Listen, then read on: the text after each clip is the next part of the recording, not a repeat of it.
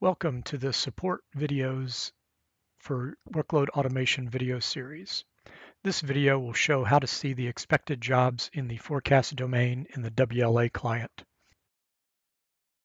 Here we will load the UDLY UDaily forecast folder, and as you can see, the jobs don't show up.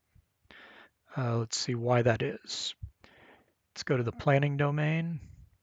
Let's take a look at this UDLY forecast folder. And here we see that it has a user daily name. Now, if it was using system, it would be automatically entered in forecast as well as ordered in automatically during the day, during new day. Instead, we've got it set to UDLY 4, UDaily 4, and that's going to require CTM UDaily utility with this as a parameter to bring it in, and forecast knew that.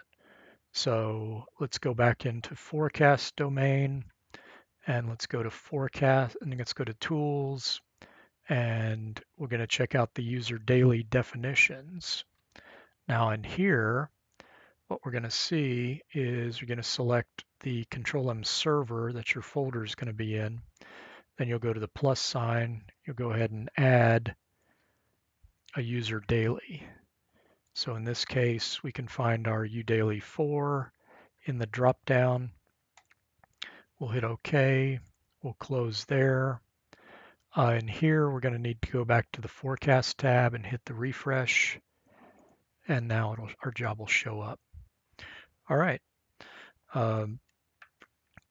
That concludes this Control M Solutions video. Please see our knowledge base and YouTube channel for more videos like this. Thank you.